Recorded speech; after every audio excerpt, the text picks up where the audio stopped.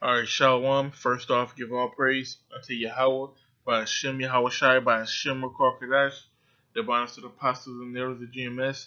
Salutes and honors to the elect, all the brothers across the four corners who are enduring, in truth and sincerity, and the women and children who follow. So, we're going to call this lesson Uproars of the People, because I have a couple videos here that I'm going to show that was taken just in the past like 2-3 days, okay, showing that there are a lot of uproars of the people. Now, a lot of people may say, oh, well, there's always been uproars of the people, this and that, but not at this scale, okay? When you watch these videos, you weren't able to do this in the ancient world. You weren't able to do this a lot of times just 50 years ago, okay? But let's start off. I'm gonna get this precept.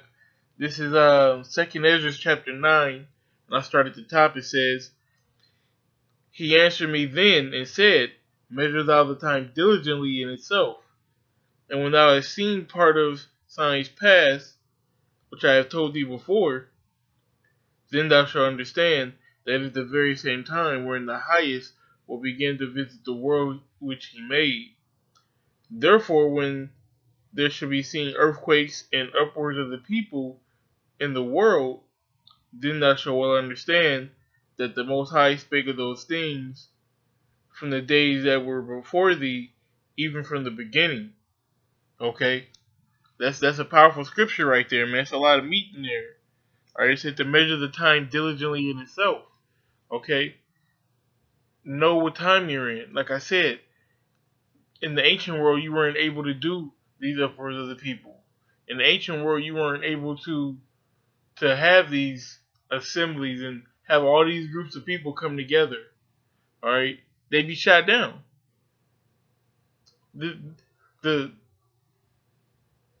sheer technology of social media and the internet makes it able for these people to get together like this, because that's the main way that people are getting together, all right, through social media, and they're organizing these events so they can have, thousands of people there, in some cases millions of people there.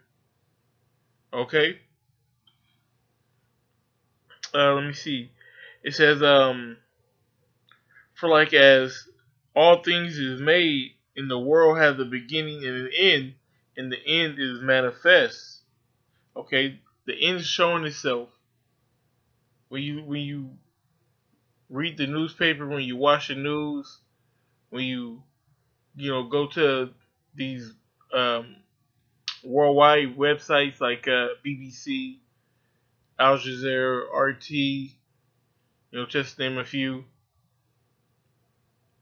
and you get a real sense of what the world is, opposed to this false sense of what the world is when you're watching this Americanized news. It manifests itself. It shows itself what's really going on in the world. Okay, so I'm gonna briefly discuss the 3 clips that I have, and then I'll just show them back to back to back. So in the first clip, you're gonna see it takes place in China. Now, in China, there's an uproar. Let me see. I'm gonna pause this video real quick. So in China, which really is Hong Kong to be specific. Now, in order to go into the conflict that's happening in Hong Kong, you have to understand the history of Hong Kong. Hong Kong was a British colony, just like America was, just like a bunch of other countries were. But it's now it's no longer under British rule, but it's not necessarily under Chinese rule either. Okay, it's almost like an independent city-state. Because it has its own version of autonomy, which is basically it rules itself, it governs itself. It has a rule with China saying that basically it's one country but 2 systems. So take it how you want to take it. All right, it's part of China, but it's not part of China. Now the big deal is they came up with this legislative bill, basically, to extradite criminals from Hong Kong and from Taiwan to China, to the mainland, where their courts, they're ran by the government pretty much, So that's what the people are in such an uproar about. All right, who wants to be persecuted in China? You had the incident a couple years back with one of the some basketball players from UCLA. They went to China and they stole something from Louis Vuitton store, and Trump had to get involved. LeVar Ball had to get involved, to try to get his son back. So it's a big deal to commit a crime in China.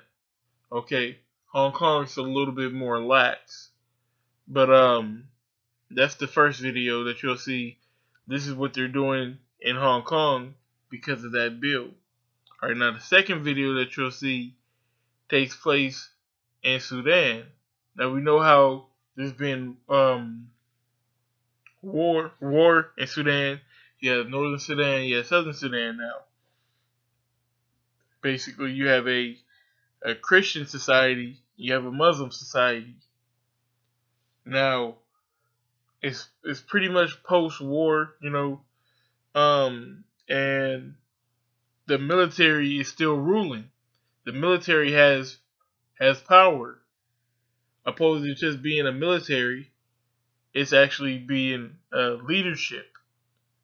Now, the people want the military to hand over leadership to the people and just defend the people. But of course, when you get that power, you don't want to give it up. So that's what's going on in the second clip. The third clip, while it is still being an uproar of the people, it's more there to show you that they're not playing. Okay? The third clip is from France, and it's the smallest of the three protests. I believe it's only like 400 people, but they're protesting climate change.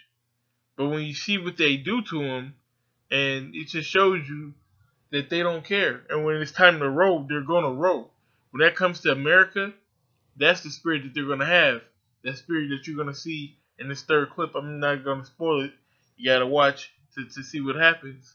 But, yeah, with that being said, we are at the end of this thing. So that's why I wanted to bring that out in Second Esdras. Also, like it says in Matthew 24th chapter, it says these are the beginning of sorrows. So yeah, we are at the end of this thing, but we are at the beginning of the troubles that that we're gonna have to face, man. And this right here, this is low level stuff.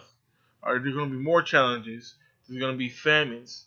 Okay, there's gonna be disease and pestilence.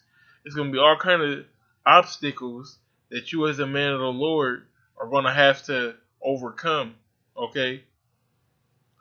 So with that being said, I want to give all praise unto Yahweh, by Hashem Yahweh Shai, by Hashem Rakar Kadash. Their honors to our apostles and the elders of GMS. Salutes and honors to the elect, all the brothers across the four corners who are enduring, and truth and sincerity, and women and children who follow. Shalom, and y'all enjoy these videos. Hope y'all are edified.